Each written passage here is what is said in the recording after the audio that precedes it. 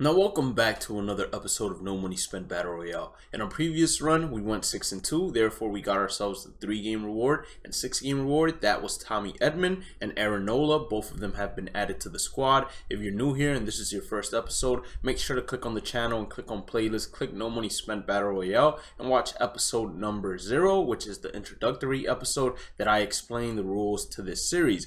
Now, if you do watch this video and end up enjoying today's content and haven't hit that red subscribe button already, make sure you also hit that red subscribe button, join the family. And also, we're not going for a like goal. You guys just go ahead and surprise me there. Follow me on all social medias at BladeMiss, same way it's spelled on the YouTube channel username. And then last but not least, also click on the channel community tab and interact with me there, especially if you watch No Money Spent Rank Seasons, because that's where I ask you guys questions all the time.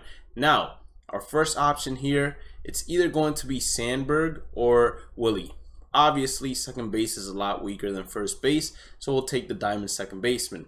Now, Forrest Whitley, he's not too bad. I like Gary Sanchez. I like his diamond card. I think we go Gary Sanchez here. I mean, this Trey Mancini is not too bad for right field, but Gary Sanchez definitely is not a man you want to go ahead and pass up on. Now, I don't really like Danny Duffy too much, I'll be honest with you all. I feel like his pitches are a little too readable for me to actually go ahead and pick him up. Charlie, he's not bad in terms of shortstop, has alright defense, and hitting stats are not too bad either. I definitely want to upgrade the shortstop position, although, but for this bronze round, I have no problem picking him up. Luke Voigt, would love to have him at first base. We're hitting 500 with him. Yeah, we don't have enough at-bats, but he is a pretty good hitter on all the accounts that I've used him on. So we can go with Joaquin here or Luke Voigt.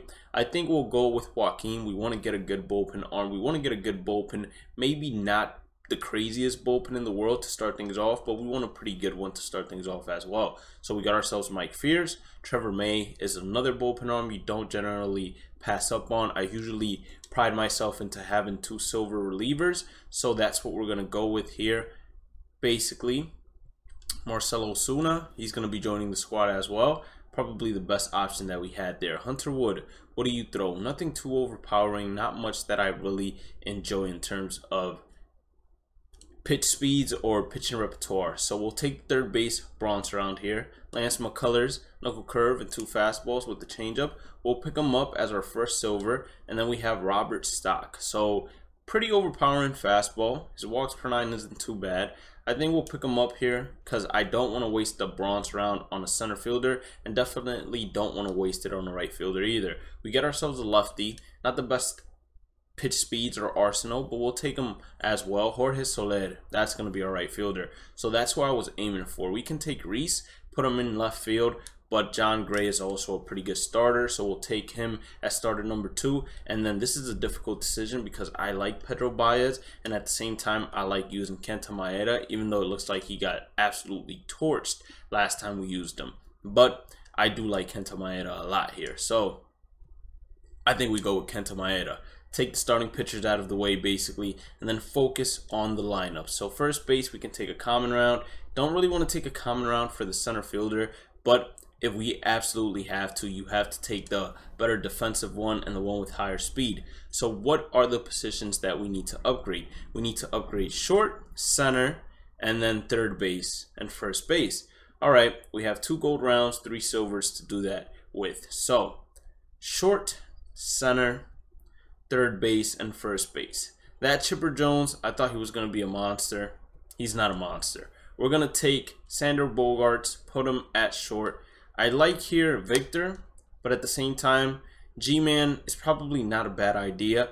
We could definitely have him at first base, even though he's a bronze. He's probably going to be pretty good there. We get ourselves Luke Voigt again, so never mind, G-Man. We're going to have Luke at first. So we have the first base situation figured out. We have shortstop figured out. We still need to figure out center field, and we still need to figure out third base. But here I am going to go ahead and pick up David Robertson. Now that's sad to see, because if it wasn't for Luke, I definitely would have picked up Daniel. But right now, picking up Daniel is not the smartest decision. We'll take Alex here, even though he's not exactly the best bullpen arm in the world either. Giovanni Gallegos, we just picked up a shortstop. So this is what we're going to do, actually. So we're gonna move Sandro Bogarts to third base. We're gonna put Andrelton Simmons at short, and then after that, I think we'll be good. Once we figure that out, we should be good. I still need a center fielder though. If we don't get ourselves a center fielder, we could definitely be in some trouble. Silver round, we get Aaron Hicks. So that worked out almost perfectly for us. So Aaron Hicks, shortstop, that's Andrelton Simmons. And then third base is going to be Sandro Bogarts. First base is going to be Luke Voit. It's a pretty righty. Well, the entire lineup is full of righties, to be honest. So we'll have Sandberg lead it off. So there's going to hit third. Have Gary Sanchez hit second. And then I know that Aaron Hicks is better against right-handers. So I want to put him against someone that can defend them if they do bring in a lefty. So that's going to be Sander and Marcelo Osuna. And then we'll have Andrelton Simmons hit eighth. The lineup, it was starting to look like a pretty good lineup. And then towards the end, it just fell off. I could have probably made some different choices to help us out a little bit. But overall, I do believe this is a 12-win team, and I do believe I can get that. If the update is true and the fielding is fixed, which I'm playing on the update just in case anybody's wondering, then we should have a fun run. So let's go ahead and get 3 wins or play a couple of games. So we're entering the party. We're facing the Pittsburgh Nightmares. He has Corey Ray leading it off, followed by Ty Cobb, Barry Larkin. I like his 4th hitter. I like his 5th and 6th. Well, actually, I don't really like his 5th. I'm not too good with Daniel Murphy, so maybe that's just me. But overall, his lineup is not better than ours. He has a bronze starting pitcher on the mound, so this should be fun. How about a curveball on the outside corner? Are you going to chase that? He didn't chase it, but he definitely drove it, to say the least. And Jorge Soler, he locks into that too. So far, we've had 3 defensive plays in terms of fly balls, and all of them have been made. So it's looking good so far. Changeup and slider. That's crushed by Gary Sanchez. Solo shot to start the game off for us. Or not to start the game off, but since he's our second hitter, it's almost like it's starting it off. Welcome to the kingdom, Gary. One thing they didn't fix, although, is the home run glitch. As we hit a ball right back up the middle that looks like it slapped the infielder right in the face. Easy out. Soler grounds out. So we got a 1-1 count here to Luke Voit. That was a pitch for me to absolutely drive. Hit it right back up the middle. Get squared up. Not much you can do there. Let's go ahead and get another shutout inning. Now facing Eloy Jimenez, I am a little bit more fearful. I don't want to make a mistake. Let's see the play here by Sandro Bogarts. He's a third baseman. And what just happened there? Because I'm not too positive. Luke Voit, he plays first base. So Luke Voit made the error. How weird is that? I never expected to see that, to be honest. Or not that I've never expected to see it, but that's the first time I've ever seen such a thing. Where your third baseman gets a good throw, and then your first baseman is the one that messes it up. I mean, it happens in real life, of course, but it's just the first time I've seen this in the game. I don't fear any man. I'm going to just go right after him, and whatever happens, happens here. And I should have feared him because he absolutely destroyed that pitch. Can we rob it? Can we rob it? I tried to time it. Unfortunately, couldn't. So I regret, not bringing in a reliever. Craig Biggio. We're going to start off Craig with an outside sinker. This is the silver version of him. And he drives it the other way, right in the gap. Should be an easy double. I doubt he can stretch that into a triple, but you never know. With the amount of time it took Aaron Hicks to actually throw that ball in, he does stretch it into a triple. So he's been super early on the previous 2 off-speed pitches. I'm going with the sinker, and he's going to hit a very hard hit ground ball, probably just late on it, right to the second baseman for the final out. Luckily for us, Luke doesn't drop that one, or else I would have gotten tilted instantly. 0-2 count here. We got to drive a pitch here. We like that one. We definitely drove it to center field. I think it's catchable though.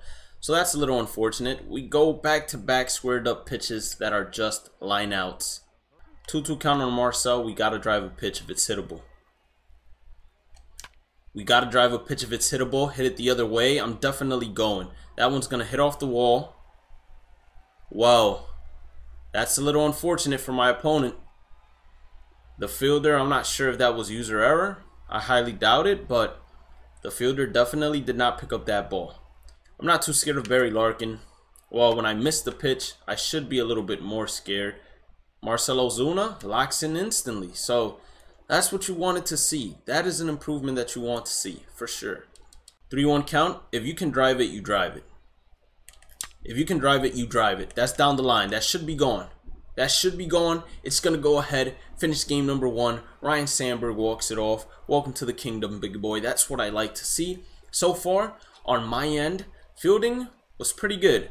They were locking into fly balls. We had Jorge Soler looking like an actual outfielder. And then we had Marcell Ozuna also actually looking like an outfielder, just locking into the ball. So far, pretty good on my end. My opponent had a little bit of a fluke trying to pick up the ball in the right field.